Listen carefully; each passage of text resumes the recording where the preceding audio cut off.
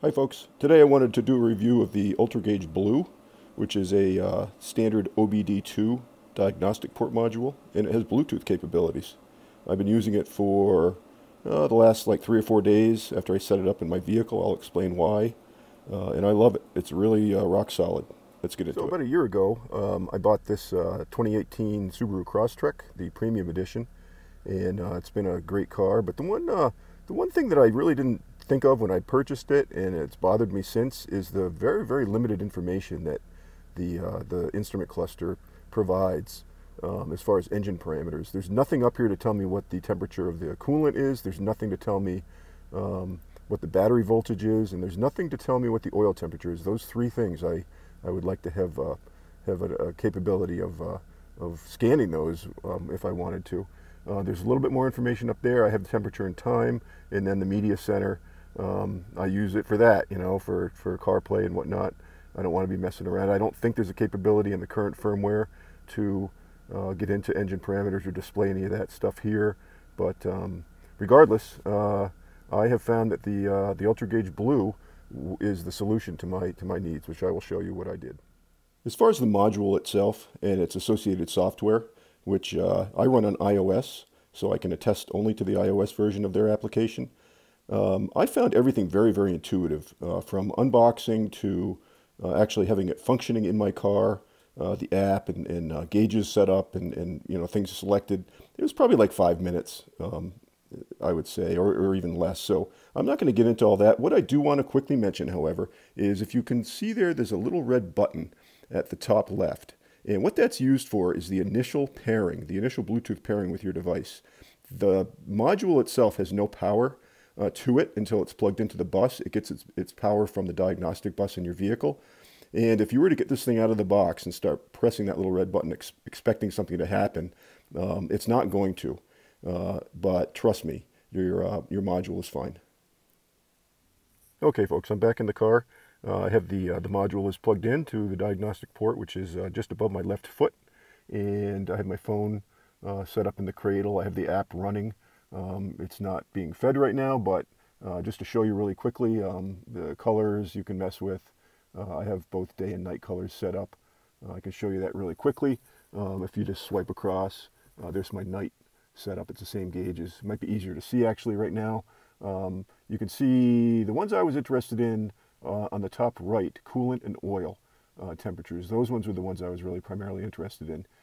So I filled it up to make a full 6-pack. I did speed, the battery voltage. The UG temp is the temperature of the module itself, which tends to run around 77, 78 degrees. You can set alarms for all of these gauges, minimum, maximums, temperatures, pressures, whatever. For the UG temp, I believe I have it set for 100 degrees. It will fire off the alarm. I have my coolant set for like 220. It will fire off the alarm. I think default was like 250 or something, but it seems to run consistently between like 197 and 203. So, and then the ambient air temperature. I do have a readout when the car is running just under it. We saw earlier, but hey, why not just add that? So that's my gauges. So what I'm going to do now is I'm going to start the car.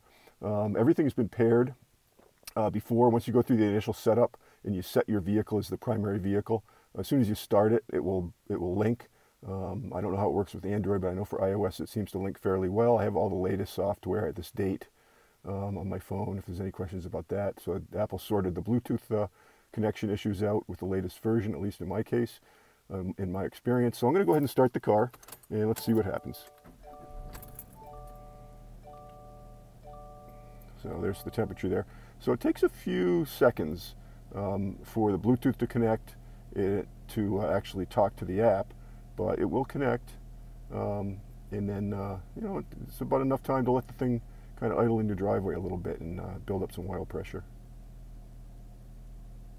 Like I said, I'm not going to get into all the configuration stuff of the application and plugging it in. I just found it so intuitive. On their website, I'll put a link in the description. There we go, Bluetooth connection enabled. But I'll put a link in the description, and there's tons of tutorial videos. There's tons of text tutorials. So there's a ton of stuff. And there you go, it came alive. Battery voltage is at 14. Coolant temp, I had it running before. I had to take it, I was out and about, so it's at 172, oil temp 162, the UG temp, like I said, 77, and the ambient air is 57. It's showing 44 down there, but that's, who knows what that is. Probably because the car's been sitting, so that where it's picking up the ambient air without going through, driving, it's warm air. So, but those temperatures normally sync up. It's normally within a degree or whatever of the lower value. So because it's been sitting running, that's what that's all about. That's not an error. But there you go. I mean, that's how easy it is when you drive. You can look at the real-time fluctuations of anything. It just really is a handy thing because, again, I have no information down here at all except for that MPG, the fuel thing, and I don't know. I don't really ever use that for anything. It certainly doesn't dictate how I drive. But, these things, these little trends, and, down here there are very likely some warning lights that would come on. I think there was a whole cluster of them up there where the seatbelt light is flashing that would come on. It would tell me if my coolant temp and whatever else. But I think that probably by the time it got to that point where I started having lights come on here, telling me I had problems, I could have seen that here. And the alarms that I set up, the very conservative alarms on temperatures and things like that, would have triggered before it got to the point where it was showing up down in the clusters. A very good question that I've seen asked on the automotive forums is, can you leave the Ultragauge Blue plugged in long term when the vehicle is unattended? And I'm going to tell you the answer to that is yes and no. You can see a picture here of mine. It's plugged in, the vehicle is turned off, the key is out. I'm ready to leave the vehicle at that point. And this is what you see. Two things that it's not doing right now. It is not trying to communicate with the Bluetooth via Bluetooth, and it is not trying to communicate with the vehicle's diagnostic bus. So those two functions that draw probably the most, do draw the most power, are no longer occurring. You can see, however, that there are two little LED lights that remain illuminated. Now, I did look on their website to see if they published any data involving what sort of parasitic electrical drain this can cause. I did not find any numbers, but I'm going to guess if you have a healthy battery, you can leave this thing plugged in long term. And what I mean by that is weeks and weeks and weeks. If you go to the airport, you park in the long-term lot, I would suggest pulling it out and throwing it in the glove box.